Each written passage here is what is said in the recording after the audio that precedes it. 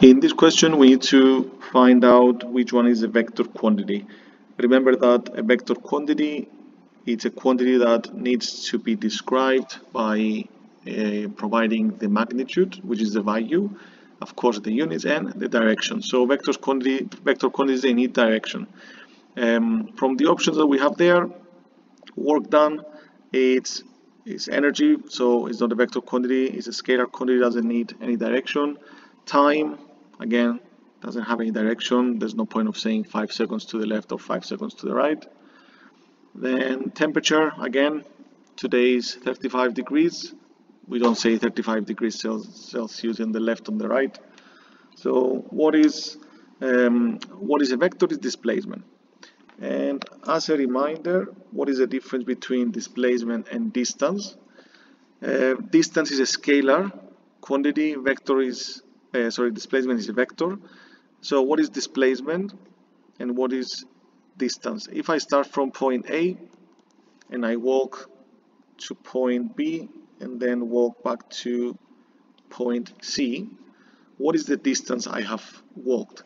So starting from 0, it would be 10, 20, 30, 40, and then another 10, 50, another 10, 60. So in total, I have walked 60 meters. It doesn't matter if I have walked to the left or to the right or up or down. So the distance I have covered is 60 meters. Now the displacement is given by the final position minus the starting position. So that will be 20 minus 0, which is therefore 20. So it will make sense if I say plus 20, indicating that I have moved from A to C with this direction. So remember that vectors, they are usually drawn as arrows. So that will be the displacement. Then question 2. Which of the following is equivalent to 1 kilowatt hour? Now, if you look at this unit, watt refers to power, hour refers to time. So what is given by power times time? This is of course the energy. Therefore 1 kilowatt hour is a unit for measuring energy.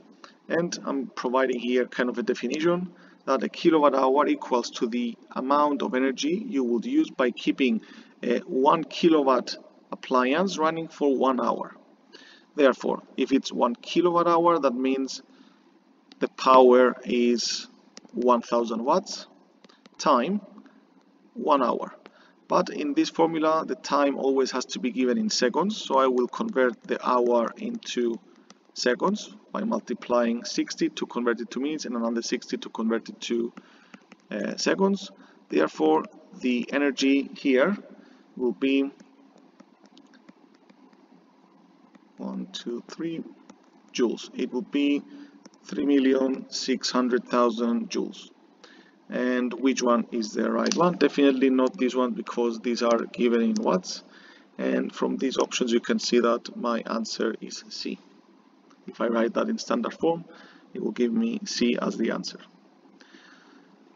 Question 3, Stokes Law. Now for Stokes Law, which is the force, the drag force, the frictional force on an object moving through a fluid. So Stokes Law is something we usually see when we have to deal with viscosity questions.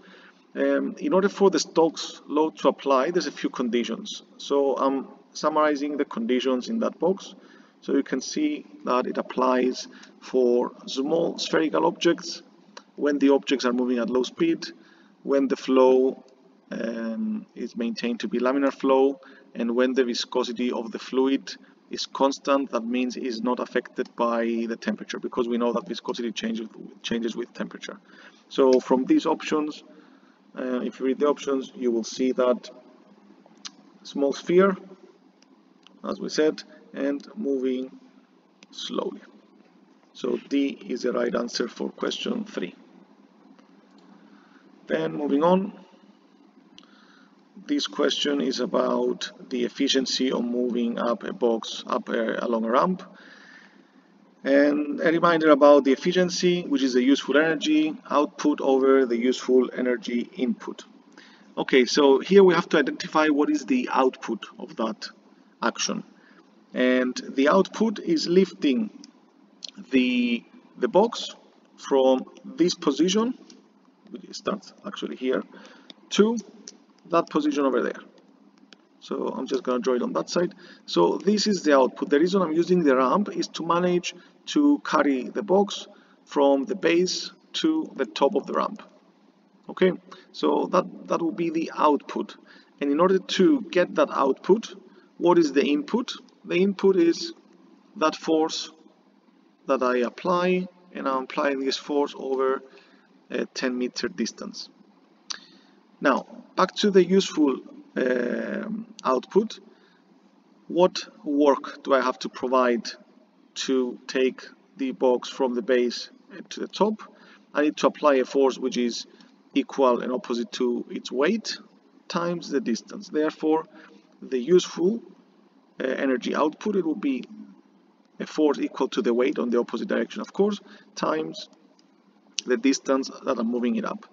Therefore, it will be 200 times 4, and the useful energy, as I said before, is the energy that is applied on the box moving it along a 10-meter ramp.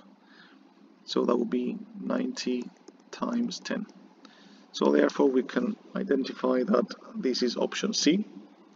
Now regarding this question, in a previous video I have said that the work done taking the box from there to here, it's equal to the work that is needed to take the box from there all the way here, assuming that the plane, this ramp, is frictionless. So if there's no friction, the same amount of work that I'm moving it up along the ramp will be the same as lifting it directly upwards, right? The reason in that case the work, the input is more than the output is because there's friction. So some of this work is used by friction. And next one, question 5. So according to Newton's third law, when two objects interact, they exert forces on each other. So once again, I'm providing some additional information about the pair of forces. So this is what describes the two forces. They're equal in magnitude, they're opposite in direction, they're acting on different objects, they're acting at the same time, and they're of the same kind, meaning that same type. That means if one force is a contact force, its pair has to be a contact force as well. If it's a non-contact force, like weight for example, the other one should be a non-contact force as well. So if you look at this table and then you look at the options, you can see that the right answer, I mean the wrong answer in that case, because we're looking at the one which is not correct, is that the forces are acting on the same direction.